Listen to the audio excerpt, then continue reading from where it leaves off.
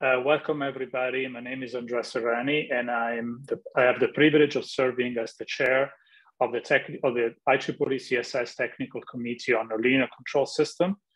And I joined today with Prof, chair of the IFAC TC 2.3 Nonlinear Control System, and the vice chair for publication Vayu Jayawardena, and the vice chair for education Claudia Califano. And I have the please welcome to the joint IFAC IEEE CSS webinar series on nonlinear control systems. This is a series of webinars that have been created and spearheaded by Claudia Califano, Christophe Prier, and Vayu Jayawardena. I haven't really played a major role in that, so I would like to acknowledge the major contribution of Christophe, Vayu, and Claudia in this endeavor. It's our great pleasure today to host the third webinar of this series. And we have Professor Dragan Nesic of Electrical and Electronic Engineering from the University of Melbourne, to open stability and near optimality for dynamical systems controlled via value iteration. And I leave the floor to the introduction from on the premise. Yeah, hello everyone. It's my pleasure to introduce Professor Dragan Nesic. Dragan Nesic is a professor at the Department of Electrical and Electronic Engineering at the University of Melbourne. His research interests are in the broad area of nonlinear systems and their applications, including network choice receiving control and so on. He's a recipient of numerous awards and prizes. For example, there are many. George S. Huxley Outstanding Paper Award, Humboldt Research Award, ERC Fellowship, and so on. Professor Nesic is a fellow of IEEE and IFAC. He also served as a distinguished lecturer of the IEEE CSS community. So yeah, let's welcome. Thank you, Yael. Thank you everyone for joining us today in Melbourne. So I was very happy. We had some building works around, and there was a lot of noise. So it just stopped before the talk. So that's very good news. So yeah, I'll talk today about stability and near optimality for systems controlled by value iteration. This is, can you just click on it? Yep. So this is joint work with my French collaborators. We started working with this with Roman Postoyan, Jamal Dafuz, and Lucian. And then Matthew Granzotto, who's here in the audience, he joined us from France. He's now a postdoc here in Melbourne. He actually took this to the next level, and most of this work comes actually from his PhD. I also want to acknowledge the Australian government support, Australian Research Council, University of Lorraine, and University of Melbourne, and CRS, who supported this work over many years through different schemes. So a lot of nice French food and wine went into this work. So I want to acknowledge that as well. So we learned from many. I won't be citing every name that we everyone's work that we use in this presentation, but I do want to acknowledge a few areas we learned from. So optimal control and approximate dynamic programming, reinforcement learning and data-driven control, and also Lyapunov stability. So these are the areas. I listed here a few names. If I forgot to mention some, I apologize. We do cite them extensively through our papers. So here is the outline of my talk. I will first present the scope of this talk, just where this whole work sits. And then I'll provide just a bit of motivation why we consider this. And then I will go to this, I call it a prelude to discounted linear quadratic regulator problem, because it allows us to see the main ingredients in our approach. So both assumptions and the proof techniques and result is much more easier to prove there. And then I won't present generalized proofs, I will present generalized results. So it does give you this intuition about the approach we're using. And then I will move to the general setting and talk about value iteration, its robust stability properties, and then near-optimality stopping criteria, as well as approximate value iteration and homogeneity and how it's used in coming up with these approximate solutions to the value iteration problem. And then I will wrap up with conclusions. So that's the plan for today. So I'll first start with scope for this whole work. So this work started by sort of us looking more closely at optimal control. So we consider general nonlinear systems, but deterministic. So, and we want to minimize these costs. Often they are infinite horizon, sometimes they are finite horizon. And this L is a stage cost, whereas J is the cost function. This bold U is the sequence of controls, and we want to find the minimizing sequence so that the control sequence minimizes this cost for solutions of this system. So in particular, we want to, we would work often with this value function V star, which is really the minimum value of the cost along all possible sequences of U. So this problem is very hard, and Bellman came up with a framework for solution of this problem.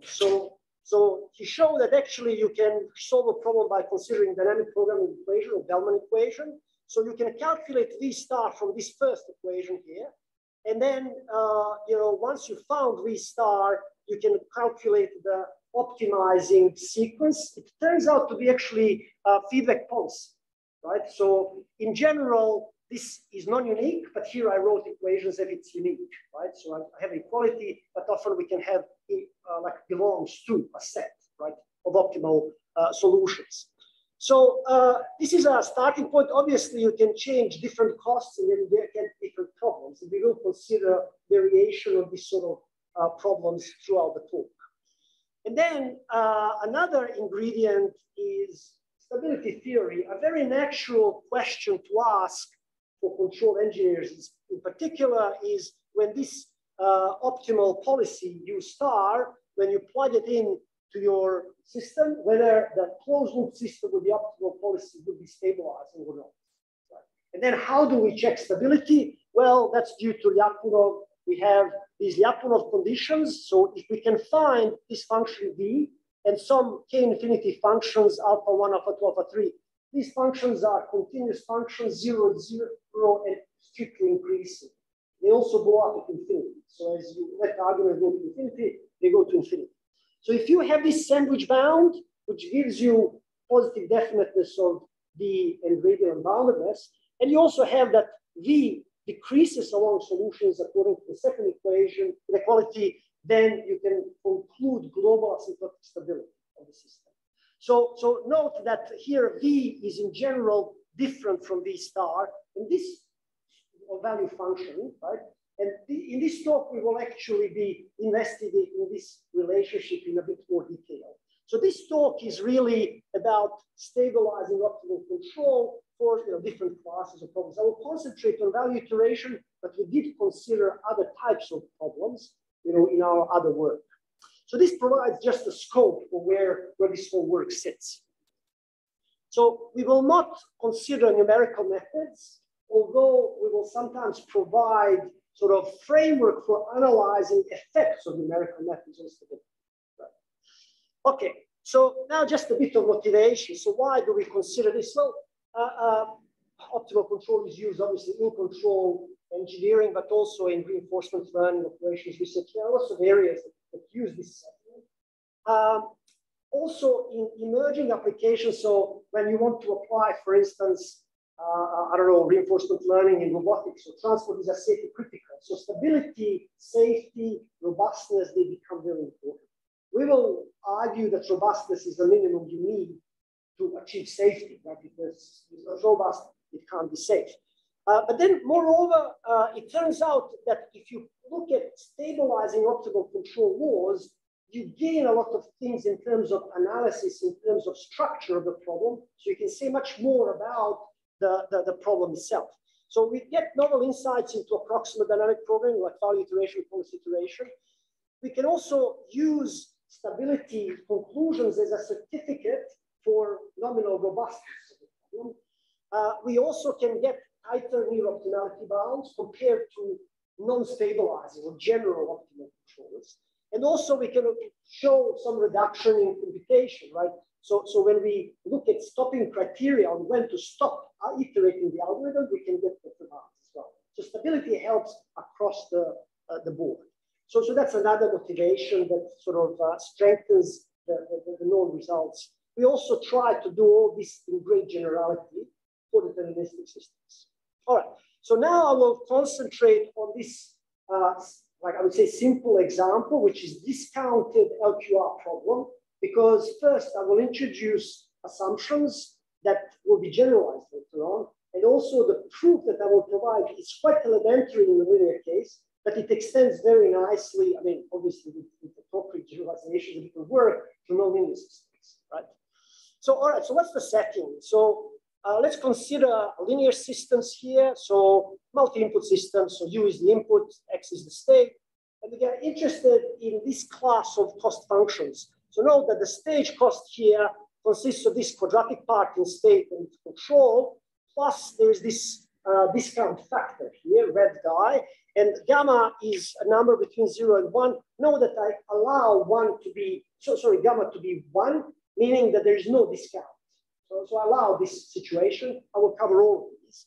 And I will assume that Q is semi-definite. In particular, it can be written in this form, C transpose C, and R is positive definite. And this bold U, bold-face U, is a sequence of controls.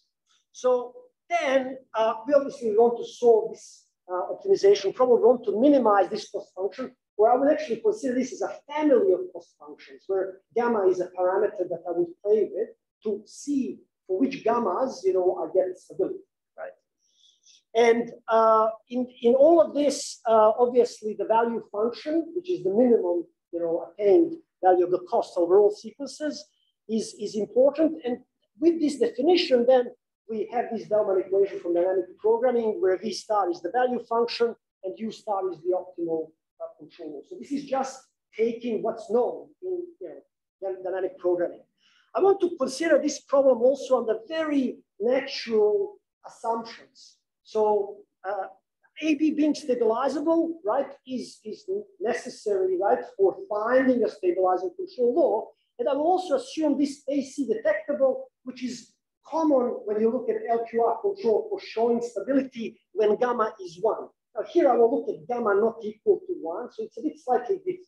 And even when you assume these things, this proof technique is maybe something you haven't seen, right? So that's also maybe instructive. So we want to prove this problem under these assumptions. So let's now see when, is the optimal solution stabilized. That's the question I want to answer. So let's see now what each of our assumptions imply for this problem. So first, AB stabilizable implies there exists some feedback clause, some feedback gain K, so that A plus B K is sure. So state feedback exists to stabilize the system. So then that implies that there exist these M and lambda positive numbers, so that the trajectories of the closed loop system with the system matrix, right, are converging exponentially. So this is all consequences from stabilizability. I teach this to our advanced control subject students. So then what are the consequences of all this? Well, first consequence is that optimal value function is well defined, and this following upper bound holds. So note that the value function is the best, smallest value of the cost. So if I can obviously upper bound this by the cost evaluated by applying this feedback law Kx, because that's just one possibility, but that's always worse than the best control law, right?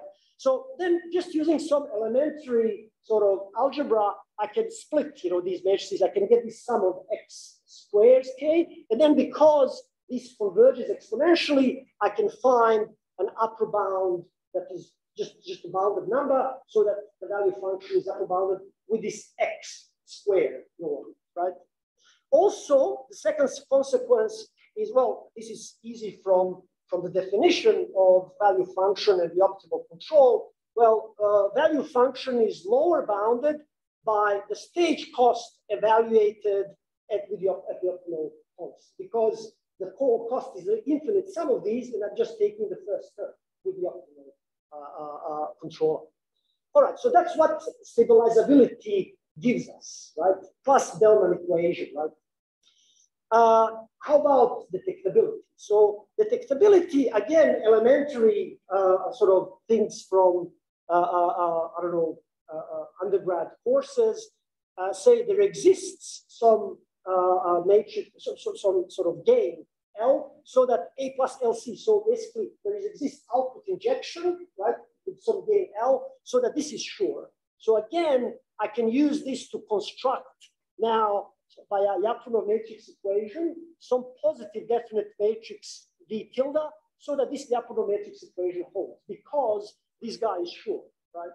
So now what I will do, I will show you how you can characterize detectability by Lyapunov functions. So this is very related to the notion of output to state stability that some types studies have introduced.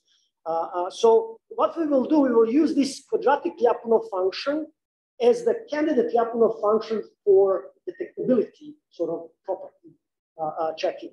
I will, in the next sort of equations, I will use this definition Y is Cx, where this C comes from the Q matrix in the cost, if you remember. Because cost involved Q, that was C transpose C. So I'm just using this notation. So what can we show? Well, since W tilde is positive definite, right? So obviously there exist upper and lower bounds on W, right? So this can be just a minimum eigenvalue of W tilde. This is the maximum eigenvalue of W tilde. And then what I can do the following. Let me find now what this W can be upper bounded with if I look at its first difference along solutions of the open loop system. So this is W evaluated at the open loop right-hand side of the system. So this is actually equal to that. What I did here within this term, I added and subtracted LCX.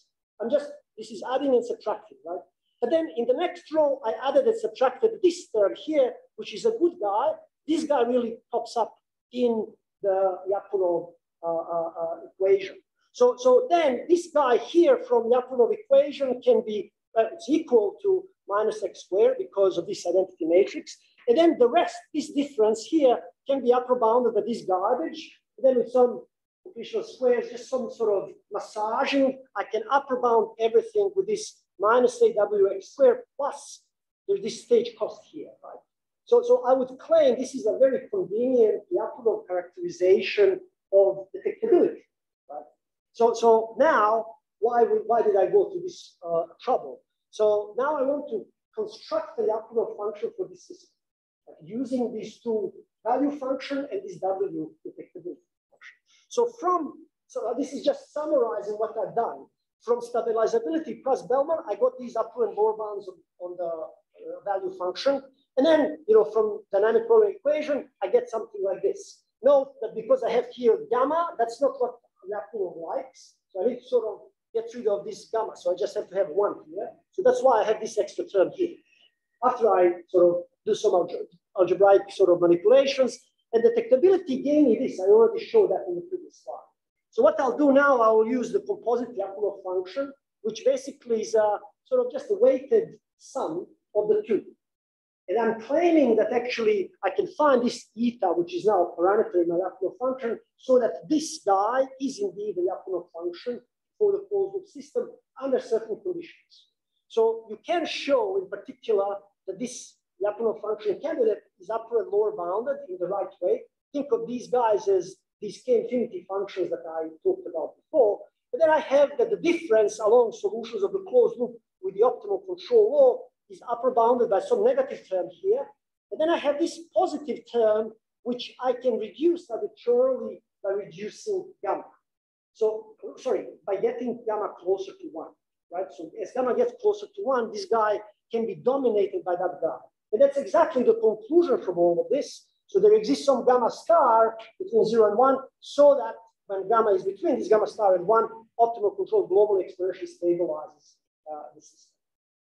So note that I did here very elementary sort of things. I started from very intrinsic properties on the problem, which is stabilizability and effectability, and I managed to construct an optimal function for the system, right? Now, the whole thing can be extended to much more general settings, and this talk will present some of these. But I also want to point out that this can be done for other types of optimization problems. So in particular, if you consider costs of this form, where MK takes different sort of forms, then you can consider discounted problems as choosing MK to be this gamma to power K, right? So you have just that MK is changed in this way. And this is actually, we use the same construction, but much more generalized constructions for infinite horizon discounted problems to construct the optimal functions in this paper with Postoyan, Jamal, Lucian, and myself. But also MPC can be considered as a special case, and Andy Thiel and his group, Grim, Messina, and Tuna, they actually show that similar constructions hold for MPC controllers. So in this talk, we will consider something in between. Value iteration will be shown to be something in between these problems, and we will still use the same approach to construct the optimal functions. And then there will be multiple benefits of considering these stabilizing laws and approaching the problem this way. All right, so I want to now present the general setting, right? So what is the general setting? We will consider general nonlinear systems. When I say general, deterministic still, no stochastic stuff here. I will be considering discounted problems, and I would allow that discount factor is equal to 1, which then we call undiscounted. So this is actually a family of problems. And I'm interested in optimization problems with minimizing this class of cost functions. Again, boldface U is just a sequence of controls. Now I will allow this sequence to be like in a set, the dependent state. So these are the admissible controls, right? So this is the general setting. And then we are interested to solve these optimization problems. Then we can define value functions for each gamma, right? And then this is the Bellman equation for this class of problems. And the optimal policy in general would be actually non-unique. That's why I have here belongs to. And actually, when we analyze stability, we will be considering closed loop systems as a difference inclusion where the controls can take any value in this set. Right? So the optimal closed loop is difference inclusion rather than equation in general. All right, so now I want to talk about value iteration. In this part of the talk, I just want to show you that value iteration somehow sits between the infinite horizon, like the discounted problems, and MPC. So you will see that you can think of value iteration as a solution or like a family of problems where you keep of MPC problems where you keep increasing the horizon of the optimization. So and then that's what we will concentrate on as a specific class of problems. So let's see what value iteration is first. So note that for discounted problems I presented, this is the sort of Bellman equation we need to solve. And then, in optimization literature, there are lots of books by the Tsekas that analyze approximate dynamic programming sort of methods like value iteration and policy iteration. One method, which is value iteration to approximately solve this equation, is to start from some arbitrary initialization V0 gamma, and then you iterate using these equations, for better and better approximations of the value function. Note that this first equation does look like dynamic program Bellman equation, but actually here, this is the previously computed V, right, I, and this is the next step. So it can be shown, and Bersekas does that in great generality and amount of conditions, that as I goes to infinity, then this sequence does converge to the optimal value function. Right? So this is what value iteration is, and we want to investigate this class of problems in this talk. So, but then in order to do this, I would first make this observation, and this was known before, but it's very useful for our presentation. So I will show you that you can think of these VIs as value functions for MPC problems with the larger and larger horizon. Right. So that's what I want to show. So let's start from initialization 0, just for simplicity. So if I plug in this into value iteration, well, this is the previous value, but that's 0 now. But I assume it is to be 0. So V1 is just minimum of the stage crossing. That's just one step horizon, MPC, if you want. If you now calculate the second sort of iteration, just with some elementary operations, you can replace now V gamma 1, which was computed before by this, and then you get this thing here.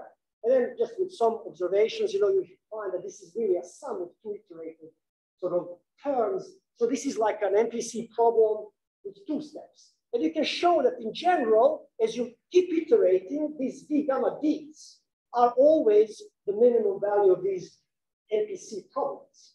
And actually, what is the exact optimal value that you're applying is exactly the first term, first input in the calculated series for each step. So this is really like MPC.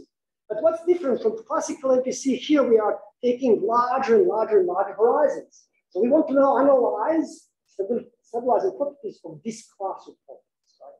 But obviously everything we learned about MPC, about discounted problems, infinite horizon, that will come in handy here, but there are technical issues that need to be resolved. All right, so now I want to talk about robust stability.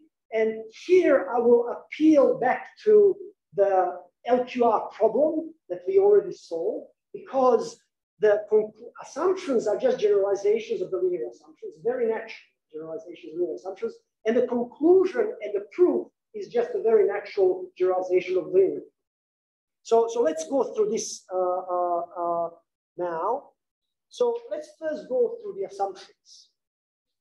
So first assumption is just existence of optimal controls, which is a very reasonable thing. So I'm just saying that for any x gamma d, not here I'm abusing notation. Now I'm saying d is between 0 and infinity, including infinity. So I'm allowing also infinite horizon here in this assumption.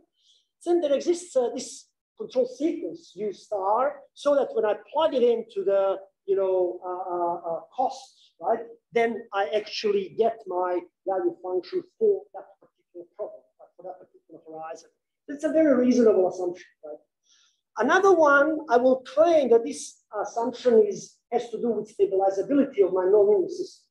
So first, I will walk you through this assumption. So we'll assume there exists this sigma, which is a function of x that is non-negative.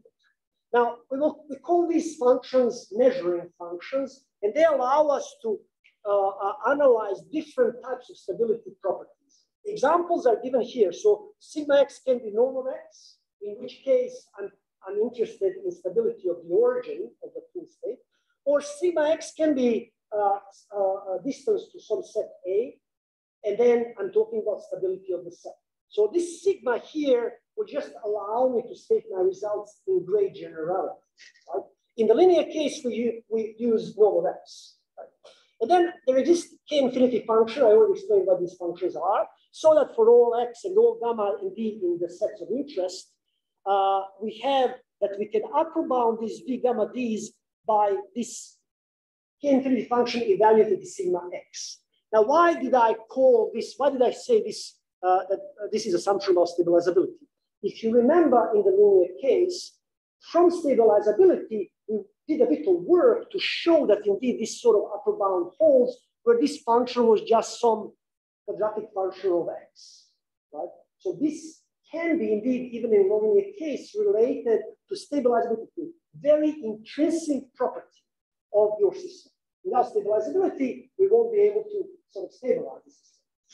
Another property that, another assumption that we will use is detectability. And here, I just state a generalization of a detectability property, Lyapunov characterization that I did for the LQR problem.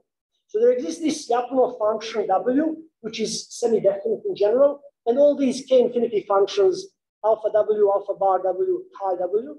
So that for all x and all u in the set of interest, we have these inequalities holding. Now, one thing that is perhaps different from the linear case, note I allowed here the W is just semi-definite. Actually, W here, strictly speaking, can be equal to 0, identical. Why is this important? Well, imagine that L, the stage cost, is lower bounded by a positive definite function of the state, which is a common assumption in MPC literature, lots of optimization literature. Then I can take W equal to identical to 0. So this is 0, this is 0, this is 0. And then because L is lower bounded by something positive definite in X, then this inequality immediately holds. And this trivially holds because W is identical to 0. So this allows us to cover a very common case that is a basically standing assumption in the bulk of the literature. So we are just able to generalize this. By the way, these assumptions were first used, as far as I know, in the work by T and his group. So in MPC paper in 2005. So, all right. So now I will just present a conclusion without the proof, but by now you should trust me that this is true based on that. So I see here people don't trust me; they never trust me, right?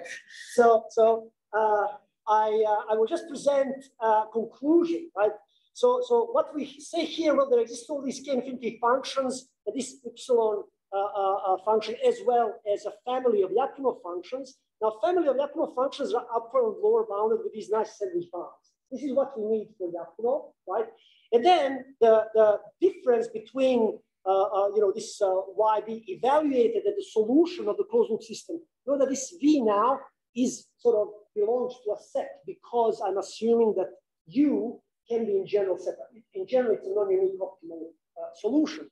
So know that I have here that's something that's negative. This is a good guy, and I have something that is in general positive.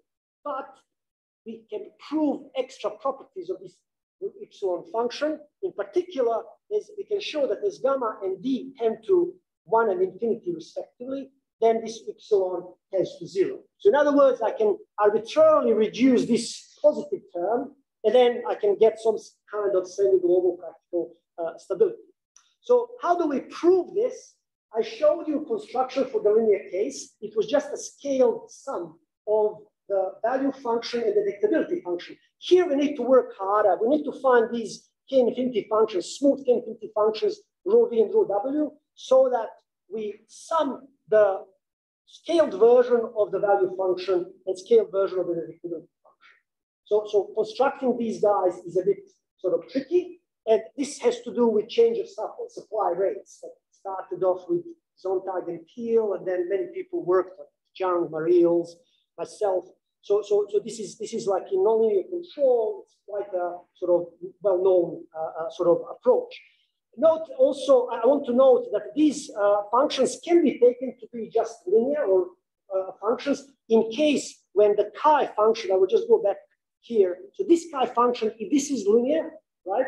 In the detectability case, well, when I add my value function with this guy, just scale it and add it, then I can cancel this term just with a sum without non-linear scale. So this is basically a special case that we saw in the linear case, right? All right. So what does this mean for trajectories of this family of systems? So note that this is now a family of systems. These are optimal policies at each value of at each iteration of value iteration. So first, there exists some KL function. Now these KL functions are functions of 2 arguments. The function is K in the first argument when we fix the second argument, and it decreases to 0 in the second argument when the argument goes to infinity. This is really useful for bounding solutions of stable systems. Right? So there exists this beta which is independent of D. It's independent of D, so that for any delta and delta, I here drew 2 sets. I'm drawing everything for stability of the origin, but you can generalize this picture to stability of sets, right? So there exists big ball and small ball so that I can adjust gamma and D, and we in our papers we tell you how to adjust, right? So that this sort of bound holds, which means that if I pick any initial condition from the big set, right, I converge to the small set. So this is semi-global practical because I can arbitrarily enlarge the domain of attraction, and I can arbitrarily reduce the ultimate bound on trajectories by reducing, by playing with the parameters of the problem. And the parameters of the problem are gamma, the discount factor, and the length of the horizon, or how many times you iterate your value iteration algorithm. So under slightly stronger conditions, we can prove also global exponential stability. And this is, for instance, self-QR control. We had exactly that situation. So I already showed you one example of global exponential stability, and also semi-global asymptotic stability. What I mean by that, well, I can sometimes take under some conditions that this delta is zero. I actually converge exactly to the origin, but then this large set can be, still needs to be adjusted. So you adjust the set from which you want to converge, and then you find gamma and d. By the way, what is d? Well, d is the number of times you need to iterate your value iteration so that you converge, right? All right, so just a few notes and a link to prior literature. So it turns out that several prior results are corollaries of this work, and actually all sort of credit goes to Mathieu for revising the proof many times to actually show that we recover multiple results from literature, and we can actually do better, right, than in estimating how large d and gamma should be, right? So first one is the results by Thiel and his group. So M on NPC control. In this case, gamma discount factor is 1, but d is smaller than 3. Right? The second corollary is results by our group. That was before Mathieu's time. This actually motivated all Mathieu's work. So this is discounted problems, infinite horizon. We consider just that problem. But here we consider where both of these guys can be really discounted, and we have this varying horizon. So this, you know, is basically results of this talk. And it turns out that the techniques are similar, but the proofs are really novel. We had to revise the proof multiple times to first get these two guys as simple consequences. And also what we did, we show in examples that the bounds we construct for, let's say, d and gamma, they are better than the bounds of these previous methods. So we also have some quality. Obviously, they're still conservative, right? But they are better than, and we have these, let's say, cubic integrator, non-harmonic integrator. There's 63% and 36% improvement with respect to results of Thiel's group. Obviously, if you furthering polish the proofs, you might, you're going to improve it further. But still, this just shows that there's quite a bit of sort of tricky stuff going on here that we really needed to work out to prove this. All right, so now we proved the Lyapunov result, but now I claim that this is actually very useful for robustness. And this is actually quite well known in the literature. We are not contributing anything new, but there is a very nice paper by Thiel and his group, Tedesco 2004, that presented an NPC controller, optimal NPC controller, which is stabilizing. It satisfies all the conditions from Main's survey data. But you perturb even a little bit by zero perturbation, like an infinitesimally small perturbation, the model, the system is no longer stable. So in other words, they constructed a system which is stable, but it has zero robustness. Now, the problem in that problem is that you can't find a Lyapunov function that has some nice properties. So it turns out that if the Lyapunov function is continuous, if you manage to construct a continuous Lyapunov function, you can claim some nominal robustness.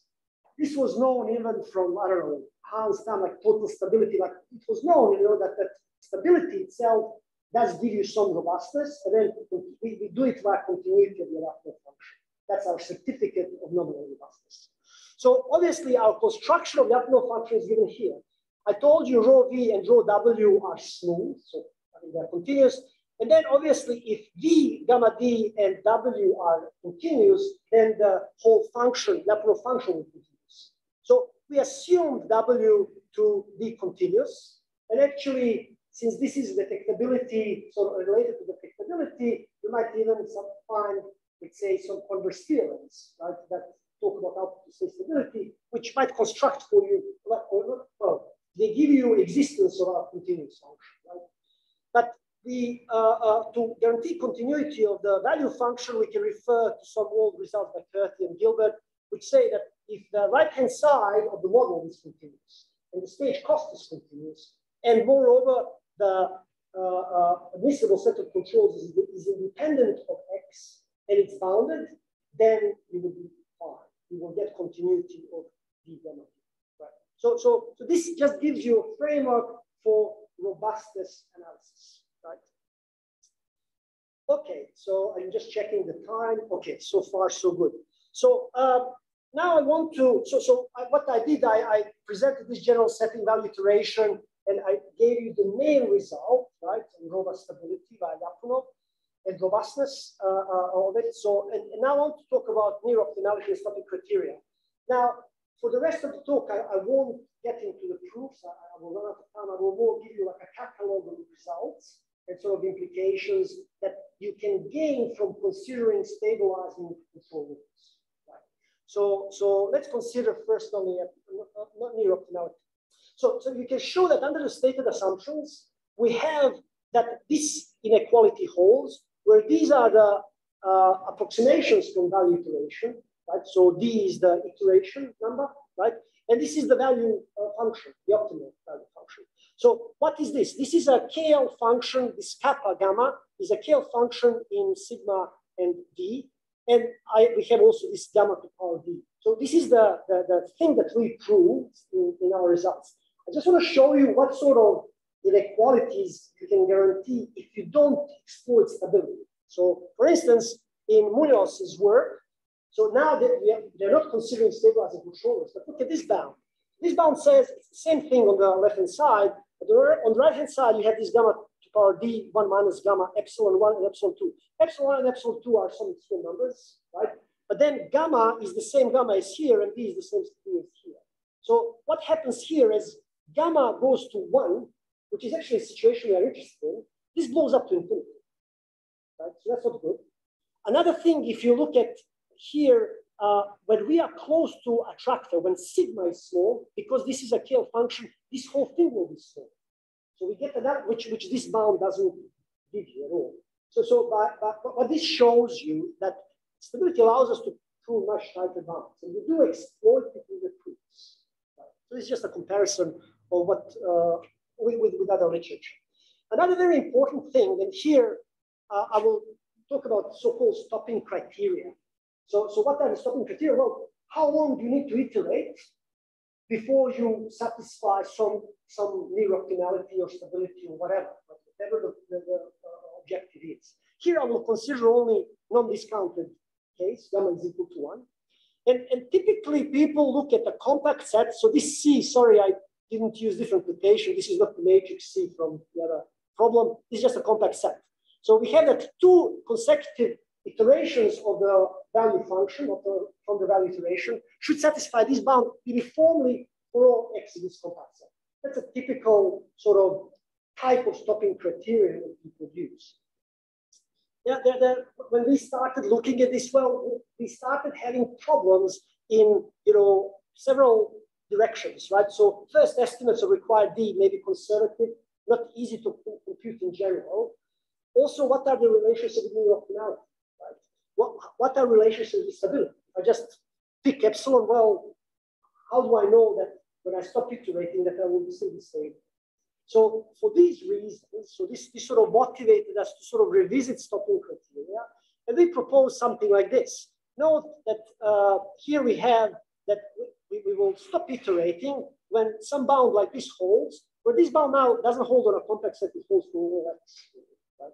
So C stop is a function of X and some vector of parameters. This epsilon is just some vector of parameters that you can adjust, depending on your problem. So examples are given here. You can use C stop to be epsilon sigma. Sigma is the measuring function to do with stability. You see, we are linking stopping criterion to stability, right? So similarly, C stop can be this. Again, sigma is there. Sigma comes from stability requirements. Note here also that I wrote one example with epsilon being a vector. It doesn't have to be a scale. So you can have different types of these stopping criteria. What we did, we proved for a class of stopping criteria, right? Plus all our prior assumptions, plus these mild assumptions on C-stop. What are the assumptions on C-stop? Roughly speaking, you can upper bound it by a KK function of the norm of X, sigma X, and norm of epsilon. Roughly speaking, right? They're technical, right? But that's what roughly they are. So under these assumptions and these mild assumptions on C-stop, stopping criterion, then we show that VI stops in finite time or number of iterations. Stability, we get stability guarantees. If we adjust all of these things properly, we get stability guarantees. And we get near-optimality guarantees. In particular, we can show that the distance between the V1B and V star, like the value function, can be upper bound by this alpha C stop X epsilon, which is, you know, like a different bound from what was done before. All right. So now, all of this was done assuming that at each step of value iteration, I can solve it exactly. Right? I didn't look at any numerical errors. So note that this is what we need to solve in each step of value iteration. However, this is simpler perhaps than Bellman equation, but it's not simple. Right? So we still need to resort to some sort of numerical approximations to calculate these guys at each step. And that these numerical errors can then accumulate. So in particular, you know, you need to basically fix some set, compact set X, so some C, and then you need to be computing the estimates of B at each iteration. So how do you do this? There are many different methods. People talk about neural nets, for instance, right? So you can use neural networks to approximate. It's just universal function approximates, right? So you can then sort of, well, you have to do something like this instead of what we analyzed. So what we did then, and this is still like, there's not much more that can be done, but here are a few examples of what can be done. So if you assume that your estimates lie in this sandwich bound, where this eta is just sort of capturing some sort of numerical errors, right, from your numerical method, then this is an example of this eta function, right? So it depends on gamma d and some epsilon that you can choose, right? Then we can, under these stated assumptions and under this extra assumption, the closed loop system is semi-globally practically stable. What does this mean? Well, give me arbitrarily large set and arbitrarily small set. I can adjust all these parameters so that domain of attraction is the big set, and I convert to the small set. So that's what it means. I'm not repeating the details of this because you already saw an example earlier, right, of semi-global practicability, right? So this is one example. Here's an example, right? So just a discretized pendulum equation given here, right?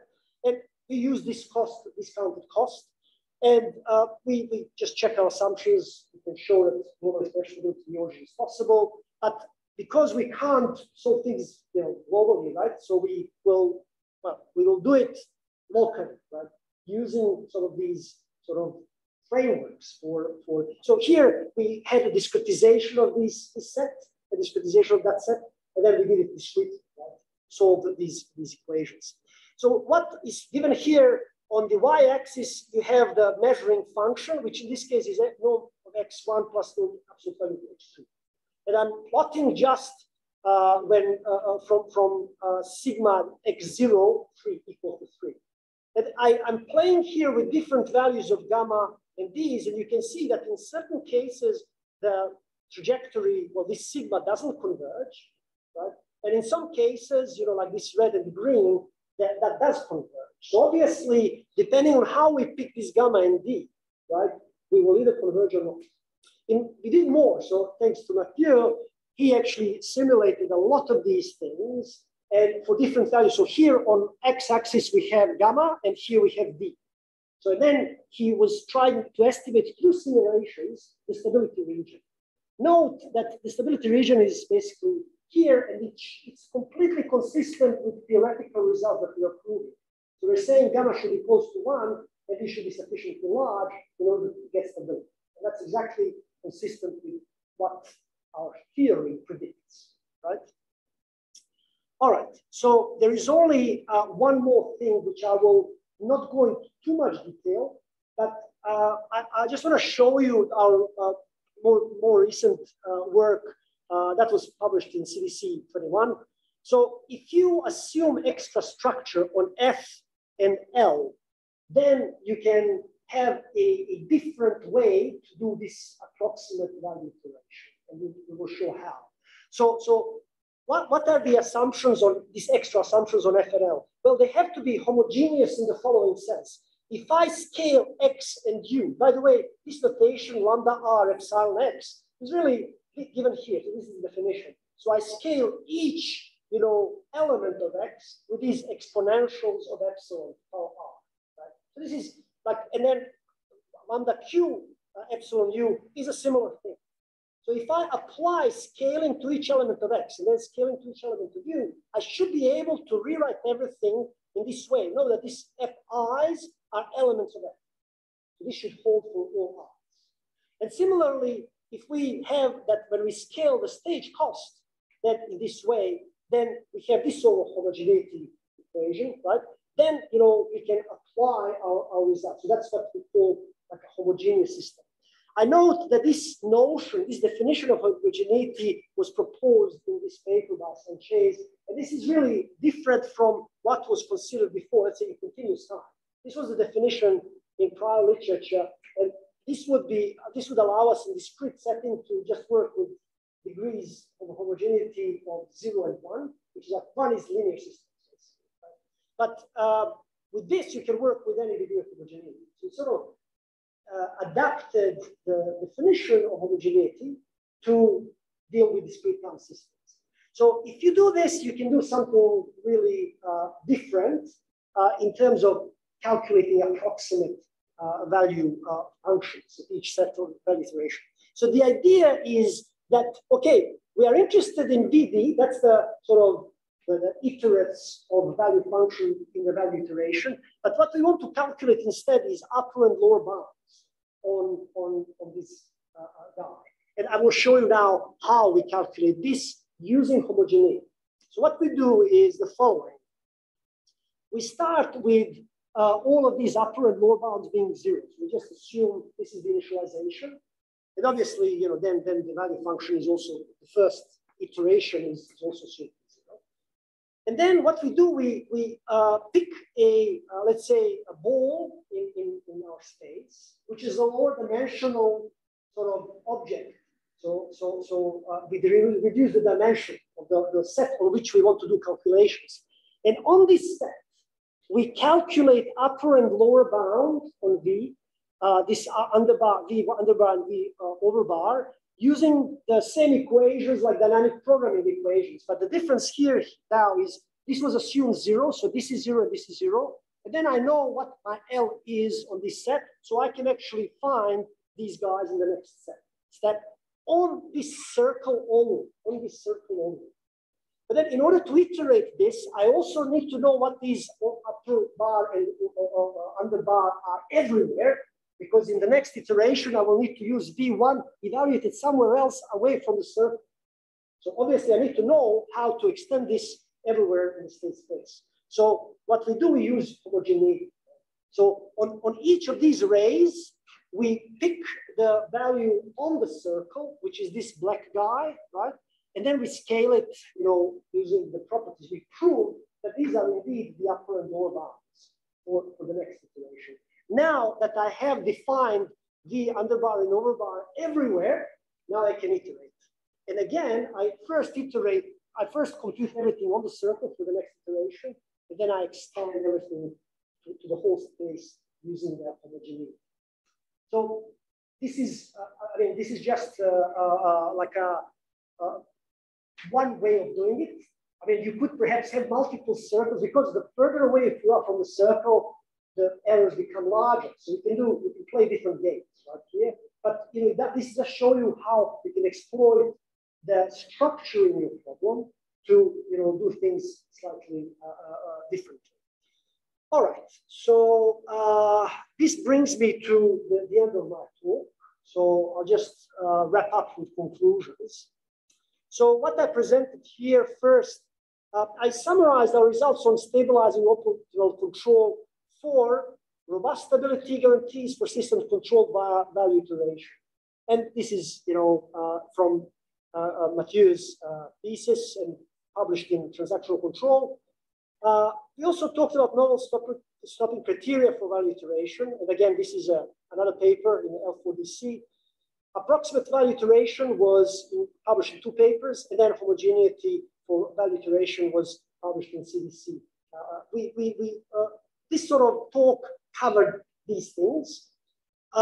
We showed, we submitted just a few weeks ago a paper to this year's CDC on a policy iteration. So there are some big differences between policy and value iteration, but this machinery is still useful. Right? So the results are slightly different, but it is possible to treat the problems using the same tools. And again, stability, is exploited heavily in everything we do. And then obviously, Mathieu is now a postdoc in the University of Melbourne. So he just, if you don't know him, guys, that's the guy over there. Talk to him if you're interested in his work. So he will be also starting to look at stochastic learning systems and also combining these results with learning algorithms. This is how we got interested in this, but then when we started looking at it, we realized there is a lot of stuff to be done already on the optimization level. So that now extending this to learning would be very natural. All right, so thank you very much for your attention. So thank you. So please join me in a round of applause for this very engaging lecture by Dragan. And I would, at this point, open the floor to questions. So the procedure to ask a question would be, you both write a question on the chat for those of you who are attending online, or raise your virtual hand. And at this point, I think we should, first of all, give preference to the audience in presence at the University of Melbourne, and then open the virtual floor for questions. Are there any questions from the floor?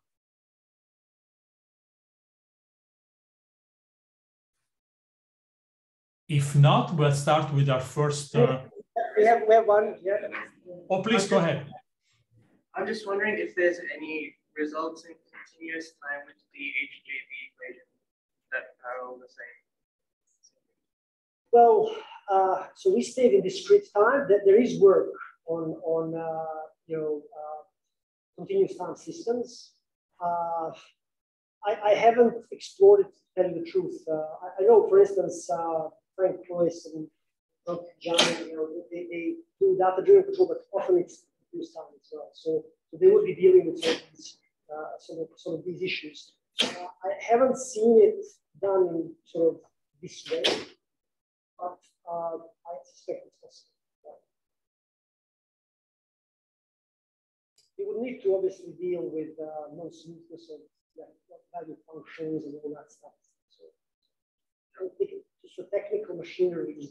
So for the basic, say, undiscarded case with a perfect perfect value function, you'd assume detectability and would be enough to get you stability, right? So stabilizability and detectability of the system states to cost. Those are the two assumptions, which are very sort of similar to what you see in LQR control undiscounted, which is a classical. So that's very, very sort of similar to obviously in the nonlinear case, these notions are appropriate generalizations of the linear case. I think, are there any other questions? Yes, we have a question from the virtual audience. Emilian Flayac, you please step forward. Thank you. Thanks. Hi, everyone. Thanks, Dragan, for the talk. It was really interesting. I had a question concerning slide 21. Could you go back there, please? That's a lot of clicking. Yeah. Yeah, so here you're assuming, so about the stabilizability assumption. So here you're assuming it's stabilizable uniformly with respect to gamma and D, I think. Mm-hmm. Yep. Can it be restrictive sometimes? Can this assumption, can this, you mean, is this restrictive? Is that the question? Yes, yes. Well, not in the problems we considered.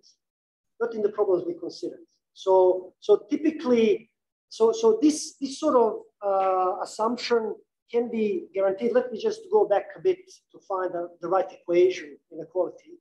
So I need to go to the cost. So look, if you consider this cost, right? So what I would call stabilizability is basically existence of control sequence, so that you can basically guarantee that this is bounded. Now you can do that if there exists control sequence, so that if L XU along solutions is sort of exponentially decreasing, like in the linear case. So this is like you can guarantee that the stage cost would be exponentially decreasing. That's the nonlinear version of the linear. So in our examples, we never found it to speak. Okay, thanks. Okay, thank you. Are there any other questions? Oh, we have a question from the chat room from Omar Kassem. And the question is the stopping criteria C-stop learned, or is it based on knowing the dynamics of the system a priori? Well, it's a parameter. I mean, in our analysis, it's a sort of thing that you can almost play with. I mean, it's not learned. The first answer, we did not do any learning. As I said, the next step in all of this would be to use some of these results as a basis for learning algorithms. But because they have inherent robustness, we believe this is a good starting point. And then the stopping criterion, it really depends on the application, right? So which one you choose will depend on what you also want to achieve. So if you want to achieve certain stability or a certain set or certain near-optimality, etc. So we consider it almost as a design parameter. Or our assumptions are stated with sort of minimum, so we want to prove our results with minimum assumptions, but we can still prove the results. So we are providing the framework for analysis and sort of design, rather than sort of selecting specific value. Right? So that's the nature of our results. We have a question from Hiroshi, who has raised his virtual hand. Go ahead, Hiroshi. Thank you. Yeah, thank you very much for very inspiring and very clear talk. And to be honest, I haven't looked at this series of your work carefully, but I found that the level of the method completion of the methodology, the level is very high, and maybe there aren't places I can ask a question, but let me repeat. Yeah, I am interested in the point where you gave us the estimate of near optimality and stability in terms of gamma and D. And if I could catch precisely, in the estimate of the stability, you didn't use particular knowledge of the control or D. Is there, so if I could catch correctly, if you have knowledge about something, about some control which is good in terms of optimality, then can you get some better estimate in stability? Like you have. Do you remember the slide? So I mean, I'm not sure which particular results you're talking about. So is it? Like you allow U to be any in terms of proving stability, no? Well, what the results show is that, as you iterate without iteration, right? So you would be getting these different optimal sort of sets of controls, right? Yes. So this would be like a sequence of systems, right? Mm-hmm. Yes. And we do use the knowledge of this optimal control for each step, in a sense that we know then that there exists this Lyapunov function, which is uniformly upper and lower bounded. This is basically sort of what makes things work. But in some sense, we do use stability for this whole sequence of problems. But there is a uniformity part or property that we prove. So in all our proofs, stability is used. Right? And in that sense, the knowledge of control in some sense is used. Because only with these controllers we can prove this sort of Lyapunov function. Right? Okay, thank you. Yeah. Thank you very much for the clear presentation and explanation again. And the estimate of those near optimality and stability are very interesting. Thank you. Thanks, Rishi. Dragan, we have another question from the chat board, which I'm going to read to you. From Weinan Gao. What is the major challenge in ensuring global stability compared to semi-global stability? Well, obviously, for certain systems, we cannot prove, global stability. So you can definitely find examples of systems where you cannot do it. Obviously, the model and the cost need to satisfy certain specific properties, and if they are satisfied, we can then prove global at stability.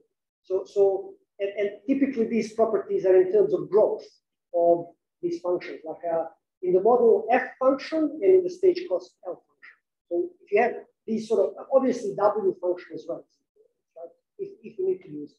Right? So if your model stage cost and W need to satisfy certain assumptions, if they do, we prove it. If they don't, then we don't know. We can only prove semi-global.